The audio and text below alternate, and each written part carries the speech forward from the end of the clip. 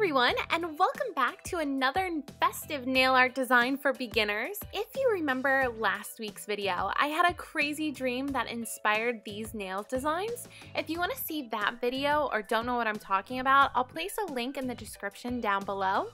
Now that you've seen all three manicures, let's get into how to create them. For manicure number 1, you're going to take 3 polish colors. I'm using the traditional Mardi Gras colors, taking the color, dragging horizontally down the length of the nail.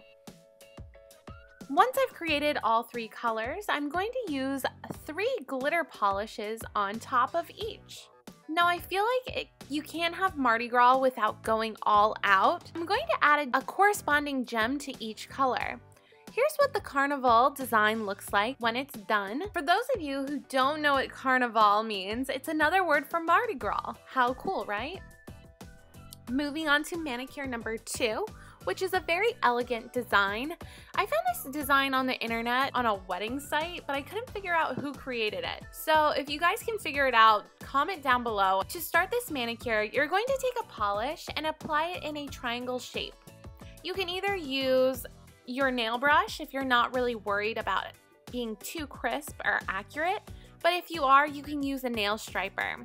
Now taking Orly's gold polish and a nail striper, go ahead and apply a gold line on top of the purple triangle.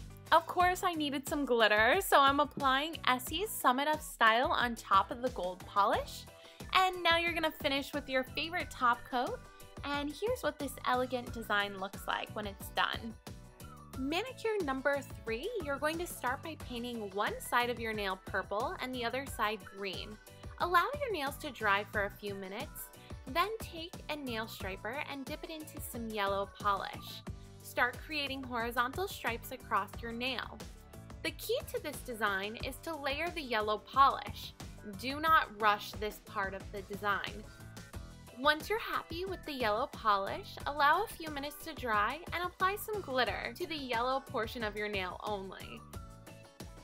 Sealing your design with your favorite top coat, and your design should look like this. Let me know in the comments down below which design was your favorite manicure number 1, 2, or 3. And also, has anyone been to Mardi Gras in New Orleans? I would love to know. Share your experience with us. Take us there.